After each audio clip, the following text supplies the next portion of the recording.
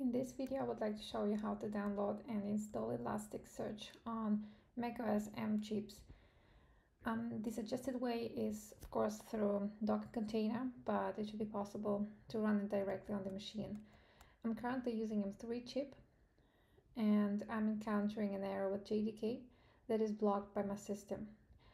If you're encountering the same error, then this video is for you because I'm gonna show you how to avoid it and still run it on your system.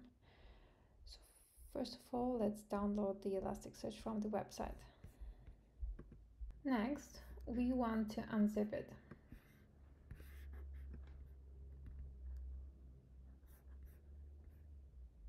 Now, the usual way would be just to go to the terminal and go to the folder and run the command.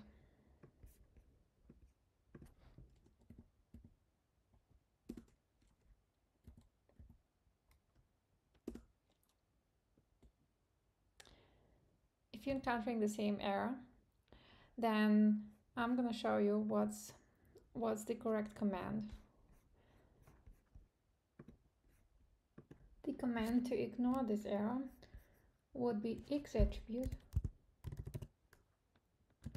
-d com.apple.quarantine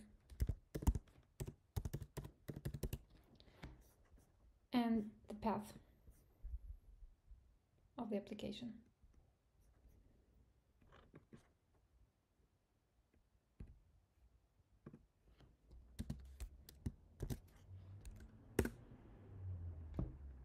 Now let's run it again.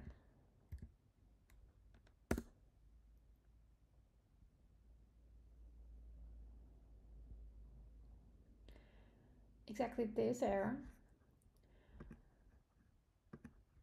you can modify in the settings, privacy and security. Just simply click on allow anyway. After you entered your password, you can check the availability of the Elasticsearch in your web browser. The successful installation and running you can also see in the terminal. The Elasticsearch port is 9200.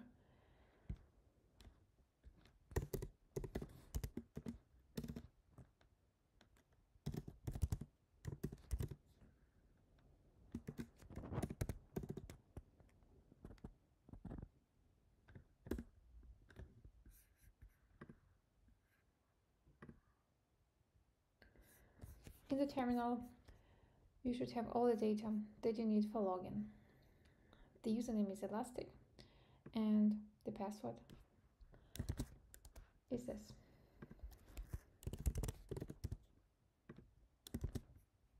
If you see similar JSON string, then you successfully installed your Elasticsearch on your computer.